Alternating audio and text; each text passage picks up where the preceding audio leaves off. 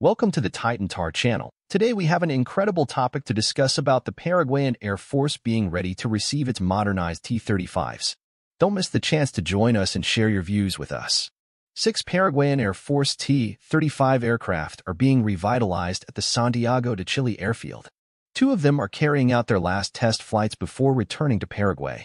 Work includes maintenance, changing the BE standard and adding a GPS to improve navigation. The T-35s are also undergoing significant repairs, such as overhauling engines and propellers and re-engineering the cockpit instrument panel. These actions aim to increase the useful life of aircraft by 4,000 flight hours. The Paraguayan Air Force's T-35s will be the first to receive this GPS system, becoming the most modern in the region.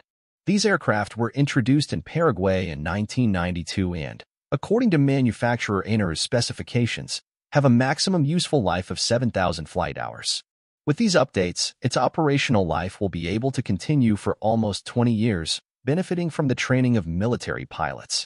The Paraguayan Air Force is involved in this process, maintaining personnel at ANR for 10 months to receive instructions on maintenance updates, maintenance control, and the initial course, which is given to newcomers for the maintenance of these aircraft.